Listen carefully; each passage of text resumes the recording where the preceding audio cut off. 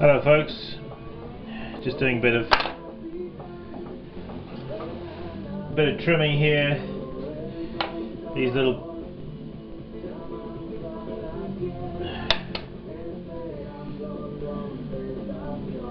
some little bottle vases that just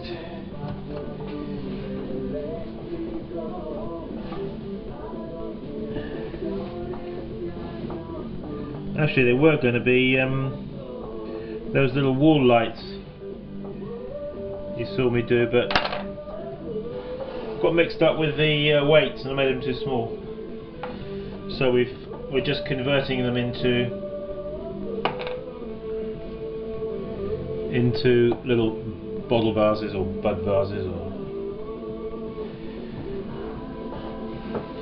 Incidentally, it's good to keep your weights and measurements in a book.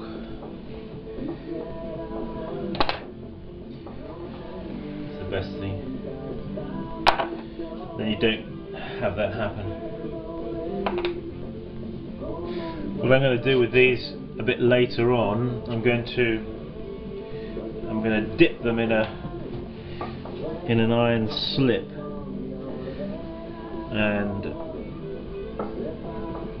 and then do some bit of sgraffito scratching.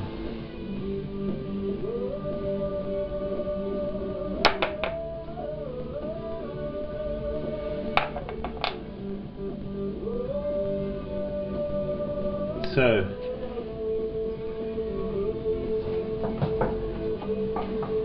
it's useful to have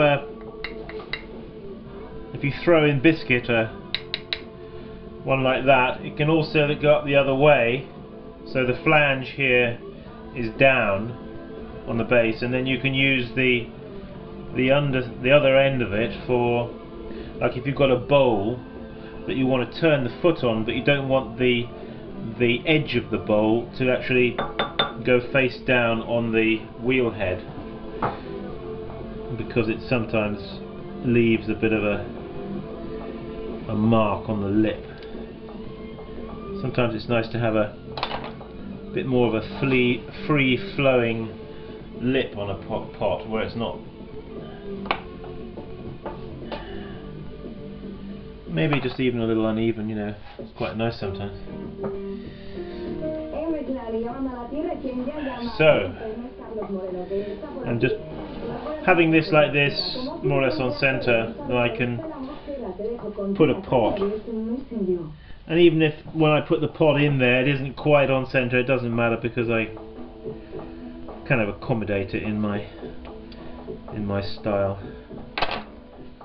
Okay, and I can, as you see I'm doing, just rattle these off reasonably quickly. So folks, keep at it.